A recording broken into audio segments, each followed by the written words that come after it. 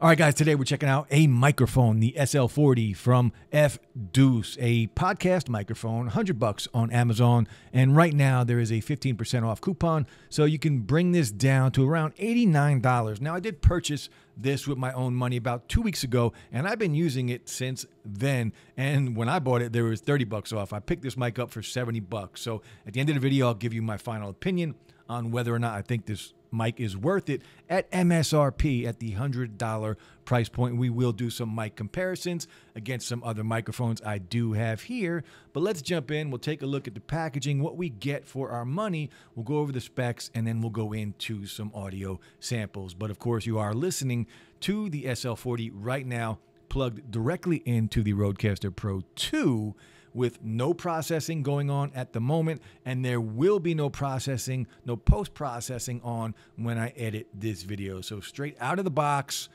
this is what it's going to sound like XLR, and this is what it's going to sound like if you plug this into your computer with a USB-C. So either way, let me know what you think. Drop some comments on the sound, and if you hear any difference between USB-C or plugging this into a mixer like the Rodecaster Pro 2. Let me know, drop some comments below. Now, the packaging here, the SL40 podcast microphone from FDUCE. Very clean, very nice packaging. Now, inside of the box, we do get an XLR cable. So right there off the bat, we're getting some value there. Right there, including an XLR cable inside of the box. Now, the XLR cable and the USB-C cable are both about 6 feet in length, but we also get a little adapter here.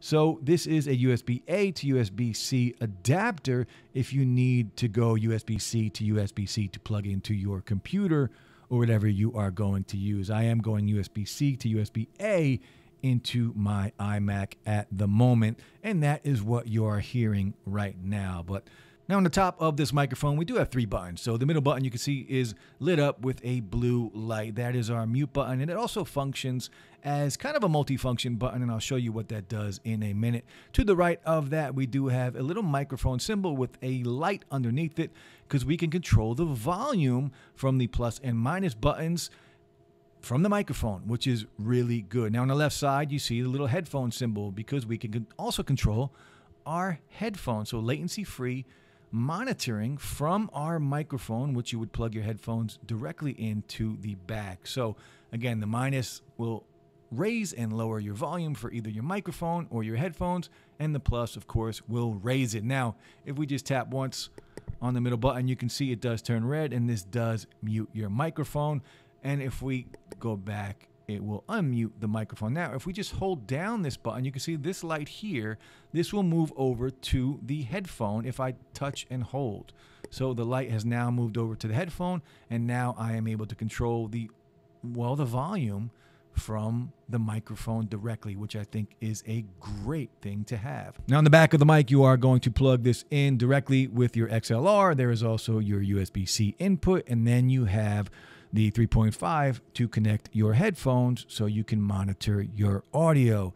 Now, they did also include this foam windscreen, and you can see here, we'll take this off. Now, I do like, and it doesn't matter what mic I'm using, I buy a bunch of extra SM7B pop filters for that microphone. So I always go and I exchange the one that comes, and this is exactly what I did with the MV7, and now we're doing it again with this.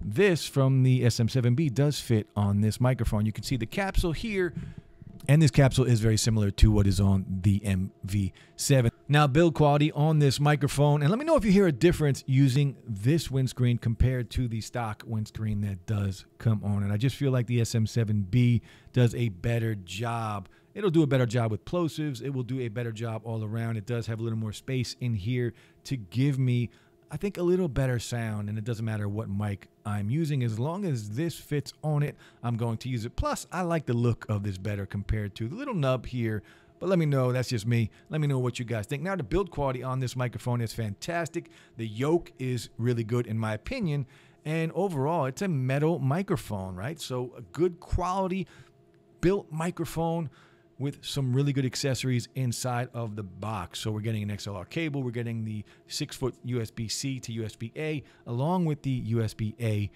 adapter here. Now, one other thing we do get in the box is a 5/8 to 3/8 inch mic stand adapter. So you don't see that a lot, especially at something that costs as cheap as this microphone does. So we do get a lot for our money. Now we're going to bring in two other microphones, as you can see here. So right here, I do have the Samsung Q9U. I love the look of this microphone, the build quality. When I bought this microphone, I paid around, I think, $150 for it. I believe now it's down to around $120. This is also a USB and XLR microphone, and I think it looks amazing. That's why I bought it, mainly because of the look. I know I shouldn't buy mics because of the look, but I just did. I needed it. I wanted it, so I got it. The pod mic, $100.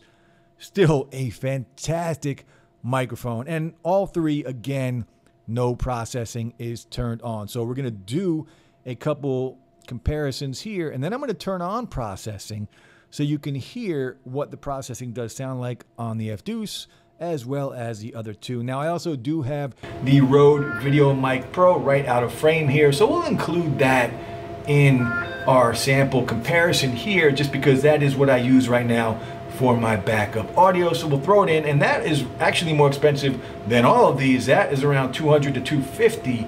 So shotgun mic going up against these three mics, but we're here specifically for the FDUCE. So now we're hearing the audio quality from the Rode pod mic. This is one of the first microphones that I did buy when I started live streaming and doing things like that. Let me know. There is a slight difference. I believe we do get more bass, more boom in the FDUCE compared to the pod mic, and I'm going to try and speak into it a little closer, just like we have here on the FDUCE. Now the Samsung Q9U, let me move this a little closer as well. Let me know what you guys think. So right off the bat, this mic sounds very different in my ears and my headphones, but let me know what you guys like the best. It does make a difference which you prefer. So preference will come into play here when it comes to audio quality. What do you like better? A little less bass on these two mics, a little more bass on this microphone here compared to the pod mic again. So I do really like this microphone. Look, we're going to cut to what I'm going to say at the end right now. I think this is a great deal. I think this is a great mic. And they didn't send this to me. I bought this with my own money. I think if you're on a budget and you want to start a podcast, or if you want to start just having good, clean audio and you're making YouTube videos, whatever it is, Twitch, if you're a gamer, this is a good starter microphone that could last a very long time. And again, you are hearing this right now plugged into a mixer, the Rodecaster Pro 2, but you don't need all that because USB-C is an option, and they give you everything you need to start. USB-A to USB-C. We do get the adapter.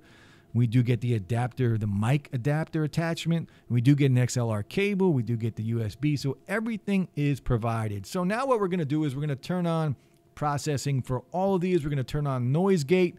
We're going to turn on a de-esser. We're going to put the gain up to around, I think I have the gain set for these mics right around 48, 49, and it will be the same on all three microphones. Let's try that out. All right, now this is the sound quality with processing on, all going into the Rodecaster Pro 2. So the gain is set to plus 50 on all these. So a little high, I think, a little higher than I would normally do for regular audio, but I just wanted to give it a little boost, and you can hear how good this microphone sounds. So a big difference with processing on, and that is the same for the pod mic. So the pod mic, definitely a little different than what it sounded like before. A little more bass now because I do have big bottom turned on also in post-processing to help give me a little more low end on this microphone, because my voice naturally has low end, so I just like to keep it there. I don't want it to sound a little higher than I'm normally used to, and that's just my preference. You guys might not even like it, and that's okay. It's just preference. And then the Samsung Q9U, for, you know, it's funny, I like the look of this microphone the best, but drop some comments below. I think this is the worst sounding microphone out of all three, and that is just my opinion. Again, I like a little more bassier sound, and that is what this lacks compared to the other two mics. I don't think this mic sounds bad, but I think as far as what I like personally, I like something more along the lines of this and this sound. So look, this microphone here, it is literally, well, when I bought it, $70, so $100 MSRP. We'll get this guy out of here.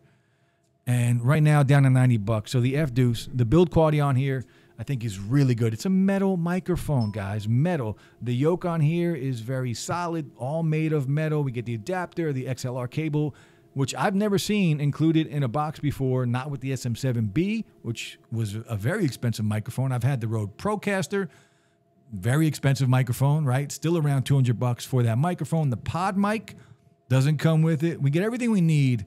The FDUCE SL40. Let me know what you guys think. Let me know if you hear a difference with this mic between XLR, which is what you are hearing now, and with USB-C. This is plugged directly into my iMac right now, being recorded with QuickTime, and there is no post-processing done at all.